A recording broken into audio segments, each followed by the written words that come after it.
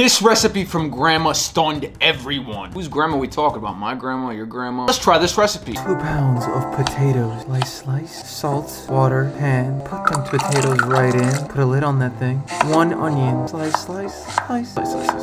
Very nice. Vegetable oil, pan, onions in. Ah, the simmer. 60-ounce minced beef. Once it looks brown like that, put some seasoning on. Whatever your seasoning of choice is, use that. Free country. 7-ounce diced tomatoes, potatoes, butter, dill. Mash them bad boys up. Vegetable oil in hand. Make them into a ball. Into a pan. Cup. Make a nice indentation. Cheese. Coming along quite nice.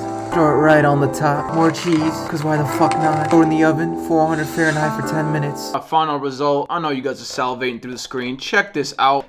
Oh my god! Can't do this anymore. I'm turning off the camera. Oh my god.